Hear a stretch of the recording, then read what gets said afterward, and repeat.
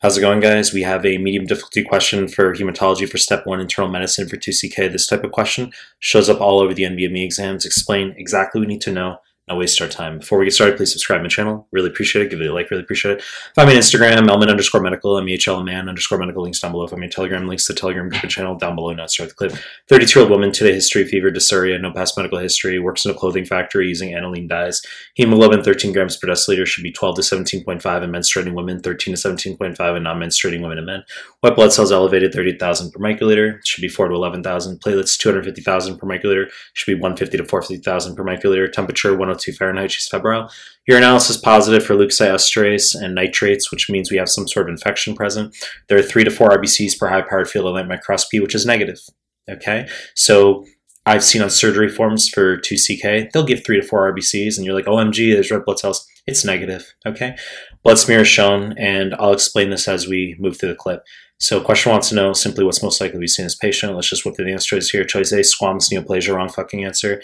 So if we were to relate this to genitourinary, renal type stuff, if we had squamous cell carcinoma of the bladder, that would be schistosoma hematobium, a fluke, which is a trematode, a type of helminth. They're going to mention 23-year-old dude goes to Africa backpacking. He was swimming in a lake, and then months later, he's got red urine. Okay, schistosoma hematobium can lay its eggs in the wall of the bladder. Cystic veins during the bladder can calcify. Granulomatous. Point is, wrong fucking answer. Choice B, transitional cell neoplasia, wrong fucking answer. So transitional cell carcinoma, sure, decide to be an asshole. I mean, aniline dyes is a specific cause of transitional cell carcinoma of the bladder. Smoking being the most common cause, okay, overall. But there's just way too much going on in this question, okay? It's just simply not a scenario where, e.g., patient over the age of 50 who's been working in a factory for a long time, no other findings, just some blood in the urine, that's it, okay? That's how bladder cancer often presents, and that could be transitional cell carcinoma of the bladder. In this case, wrong fucking answer. Choice C, 922 translocation Philadelphia chromosome, chronic myelogenous leukemia, wrong fucking answer. So this will form a oncogenic tyrosine kinase fusion protein, okay? And if they want CML, they're going to give you often leukocytosis, of course, but they'll give you all the different white blood cells down the page that are myelo-sounding cells. So myelocytes, promyelocytes, metamyelocytes, low leukocyte ALP, very overrated. Students get hysterical about that, okay? And the smear, completely different. They would show you what I refer to as a motley mix, which is just a soup of all different types of cells. You look at the smear, you're like, no idea what I'm fucking looking at, but I see tons of different cell types there.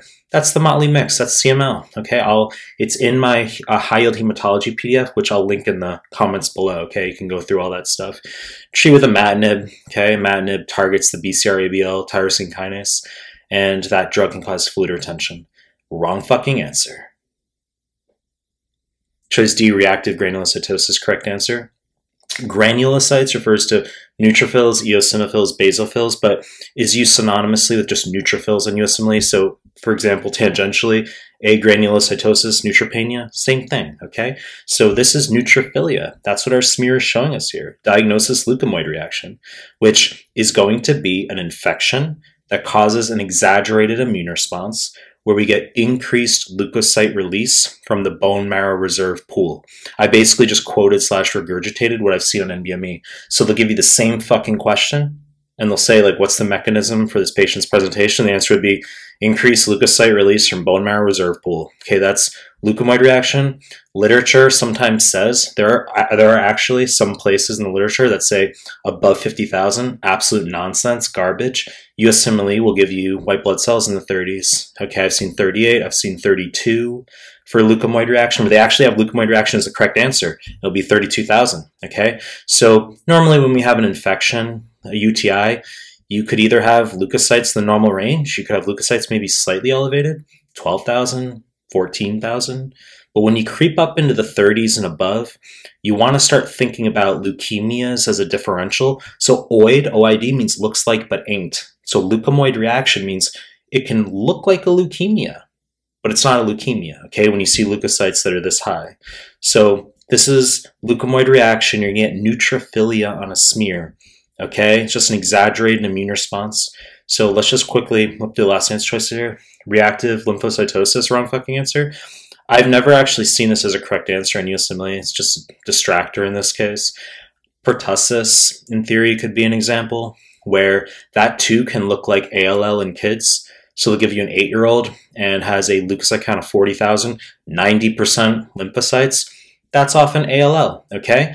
But if they throw in a cough, hypoglycemia, post-tussive emesis, which is vomiting after a cough, that's pertussis. And for whatever fucking reason, you can get high lymphocytes, e.g. 90%, with a high leukocyte count where it looks like ALL. That in theory could be reactive lymphocytosis. Also, reactive T cells, unrelated. Reactive T cells with EBV mono. Okay, those are CD8 plus T cells, reactive T cells to the B cells that are infected with mono EBV. Wrong fucking answer. You know the deal. I'm going to make more content. If you like my stuff, subscribe to my channel. Appreciate your time. That's it.